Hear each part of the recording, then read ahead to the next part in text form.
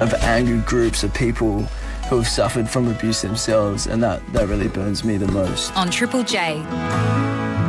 Okay, it's time to talk Sticky Fingers. Have you heard of them? They have a huge following. Up until last year, they'd had songs voted into every single Hottest 100 since 2011.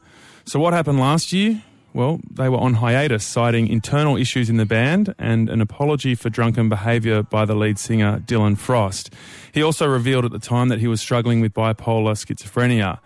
There were two notable controversies in the months leading up to that announcement about a year off. First, Dylan Frost was accused of racially taunting an Indigenous band. The video released by that band did not prove that to be true. And then just days before they announced the hiatus, there was another incident at a Sydney pub where Dylan was accused at the time of intimidating a female member of the music industry. That person's account of the incident has since been removed from Facebook, and so have several media reports quoting it.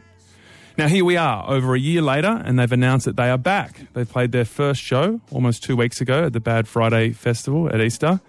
And on Friday just gone, the lead singer Dylan Frost addressed the concerns about his behaviour in an audio statement. Here's part of what he said. First of all, I need to start by making it clear that racism and violence towards women are never okay. I admit that I have gotten into verbal fights and at times fights with other lads over the years. These past indiscretions have probably led people to believe that the allegations against me are true. I also have to acknowledge that my alcoholic behaviour in the past has intimidated or made people feel unsafe around me, and I am truly sorry for this. It really upsets me to know that through a series of misinterpreted accounts of events, I've now been seen as a symbol of something I detest, a racist woman basher. I can be an arsehole sometimes, but I'm not that much of an arsehole.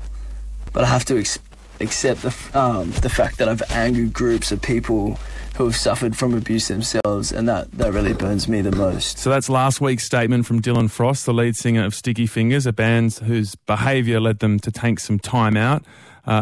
Today they came into the Hack studio for an interview to address all the allegations and the rumours in more detail. Now, all 5 members came in to talk it through earlier this afternoon. So that's Seamus Coyle, the guitarist, Beaker Best, the drummer, Paddy Cornwall, the bass player, Freddie Krabs, the keyboard player, and the lead singer, Dylan Frost. Now, it might be hard for you to tell their voices apart during this interview, but it's Paddy and Freddie doing most of the talking, with Dylan doing some of the talking, and there is some swearing in this interview. All right, here it is, Sticky Fingers. Welcome to the Hack studio. It's good to be here. Thanks, Tom. Thank you. Okay, so first question, why do you want to do this interview? Why do you think we might want to do it? I assume you want to address the rumours and innuendo about the band. Yeah, I guess that's one point we want to sort of discuss, among a bunch of other things. I guess we've been away for a year, and I guess there's a lot to talk about. A lot has happened. There are things to address. There's stories to tell, and there's plans for the future. Yeah. I guess the reason we wanted to do the interview is summed up in this message we got from a young female listener. She wrote to us and said, "We would love to see an interview or article with Sticky Fingers, love their music, but don't want to support a band whose members are reportedly racist and sexist." What do you say to that listener? 100%, and I couldn't agree more. And we're actually on point with that. We're exactly the same. We don't condone violence towards women, racism, or any of the hearsay that's been going around on the internet about the band. But we've found that, as you might have noticed, we've been silent for nearly a year on all fronts. But it's become apparent to us, more than that, blatantly obvious, that our silence has become deafening. And that's why it's sort of time for us to speak out now. Yeah, well, the perceptions around racism came from an event in 2016. There were rumours or allegations of Dylan being racist at a gig in Marrickville in July 2016, and the band was called Dispossessed, and they're mostly Indigenous, and during their set, one of their friends was giving a speech about the impact of colonialism.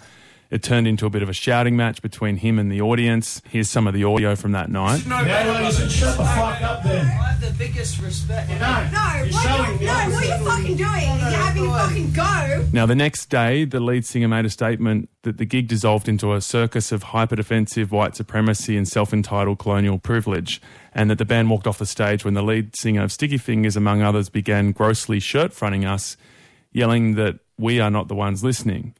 What do you guys have to say about that whole incident?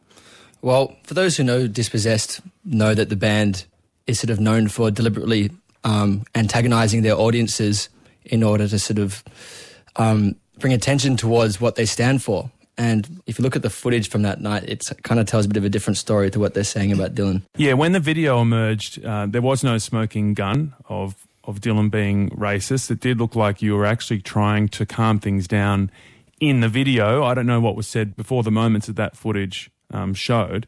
Dylan, what was your perspective on the whole thing? I guess so. Yeah, I've gotten myself into situations under the influence where people have kind of thought these things of me, but yeah, I'm not racist. You know, I'm wholeheartedly against it. Referring back to my statement last week. Yeah, it's against my nature, and yeah, I guess everything just kind of got a little bit it just got a bit. It's been interesting, to say the least. Yeah. Dylan, I can hear that it's not an easy thing to talk about because there's so much riding on all of this. Was there anything before that footage where you could be construed as being racist towards Dispossessed that night? I guess my alcoholic behaviour in the past has made people believe that I've done far worse things that I have actually done. But I guess I don't want to continue this behaviour, and being sober as a band has really made me think of the bigger picture. Yeah. So you're talking there about like general behaviour, but you're not saying you have anything to apologise for that particular night? Well, I guess I am sorry for making people feel that way, you know. Right, in general or on that night? Oh, yeah, on that night. That's Dylan Frost, the lead singer of Sticky Fingers, and we're doing an in-depth interview addressing concerns about the band. Harry from Lilyfield says, personally, couldn't care less about what the Sticky lads do on their own time. I'm into their music, that's all I'm in it for. Someone else says, the classic I have a drinking problem card, what a crumpet. All right, let's get back into this discussion about their behaviour. Sticky Fingers, the other key incident that created a very negative perception about Dylan and therefore the band by association happened 4 months after that Dispossessed story hit the media. So we're talking about December 2016. It was at a Sydney pub and there was a verbal altercation between you, Dylan, and two other members of the music industry. And one of those people went public about it. They've since taken down their post about the incident. What do you want to say about the incident? Yeah, I guess I've made other people feel intimidated by me. Witness me in the state. Yeah. So, I mean, it sounds like you're going back to the statement that you made last week and saying a similar thing here. When you talk about making people feel intimidated, which is what you said in your statement, are you talking about that particular night that you made? Right. Okay. And so how do you feel about the way that whole incident made you guys look as a band? It was tough. It was definitely tough. This was also, it was a while ago. We've had time to reflect on this. A year is a long time. There's been some private things that the boys have done, rehabilitation. I don't know how much they want to go into it, but we've been seeking help and we've actually spoken to a lot of strong voices in the community where, we're gaining more insight into how our actions have affected other people. And I think the sobriety is a big thing. That's really important to mention that, we were legless a lot of the time, and that regardless of who you are, if you're constantly doing that to yourself, you're going to get yourself into bother. You're going to get yourself into situations that you don't want to be in, where as a band, we are sober and we're really committed to doing that. I understand that. I guess there were these two big incidences that really caused you guys a lot of damage in the public eye, right? But they, I guess, came about in the context of other behaviour which you guys addressed in the statement, which you're not proud of. Yeah. Well, I mean, we were fighting each other. We were physically fighting each other. We were all pissed fighting each other. This has kind of been a very sort of single attack on Diz.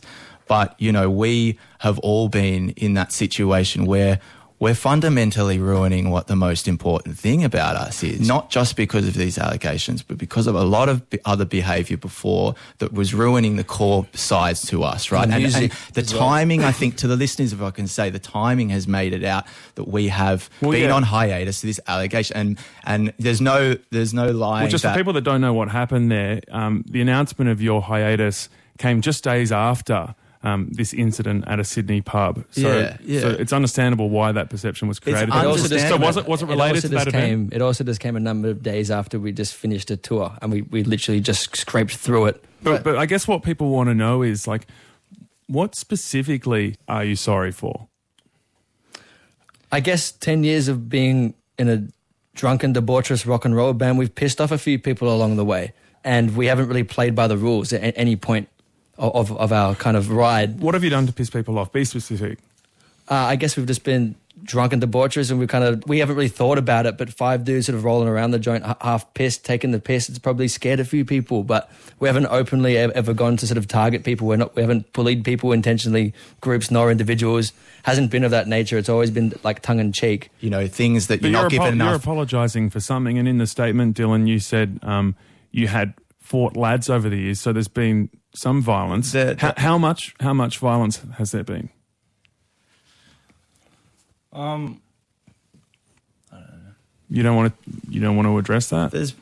There have been fights with, you know, over the years. There's things like I mentioned before. There's been fights that we've had, you know, with each other, and we haven't been counting on fingers, that kind of stuff. Dylan, a lot of the accusations have been against you as an individual, but you're the one who's not really talking in this interview. Can you explain to me why that is?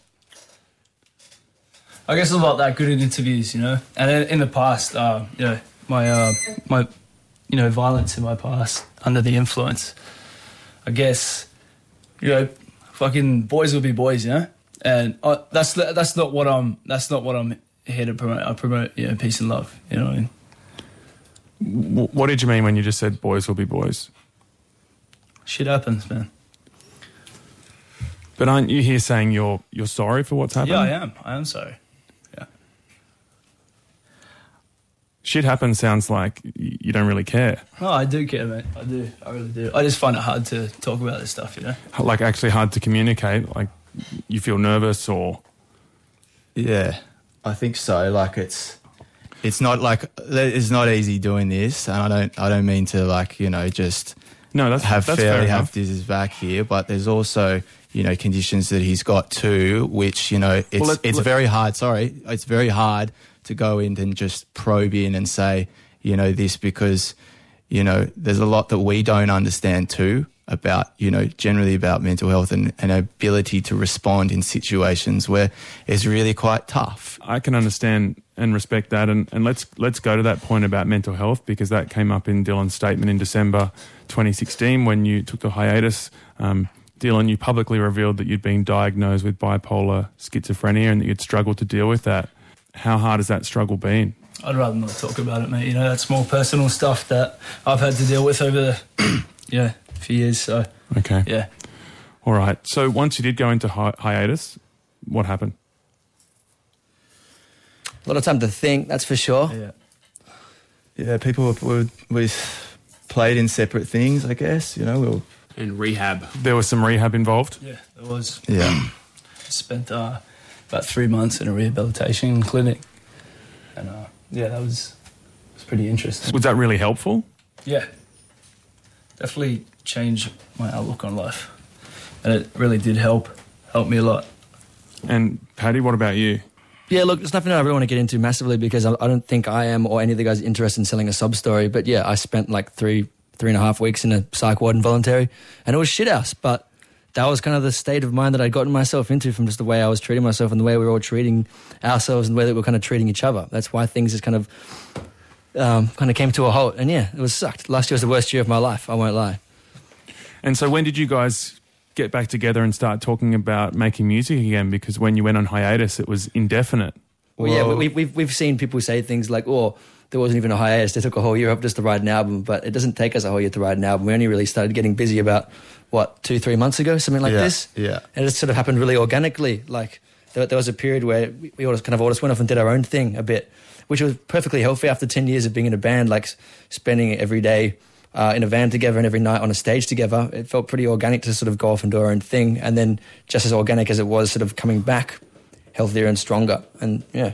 All right, guys. I've asked a lot of questions. I really appreciate you all fronting up here to address these issues and addressing your fans and the people with concerns. Thanks for coming in. Cheers. Thanks. Hack. Triple J. That was the band Sticky Fingers, all 5 members answering questions about their behaviour. Hack. Of angry groups of people who have suffered from abuse themselves, and that really burns me the most. On Triple J. A lot of text coming in about that interview. Mel from Albury. Seriously, can't they just agree that the behaviour is repulsive? Making excuses related to alcohol consumption isn't okay. Someone else says, it's like the band is trying to push him to apologise, but he isn't quite there yet. Another person says, nobody's perfect. This doesn't excuse negative behaviour, but hey, they're trying to make up for it and can't deny they make great music that connects with a lot of people. Another person says, I feel bad for Dylan. He had a bad time and he's trying to fix his past and everyone is making it very hard. They're a great band and I want to have new music. I don't want them to go into hiding again, says that listener. Another listener says, remorseful, doesn't sound like it. And Leah, you say, I love Sticky Fingers and appreciate them bearing everything for the nation to hear. Thanks, guys, and you need to keep it strong and together.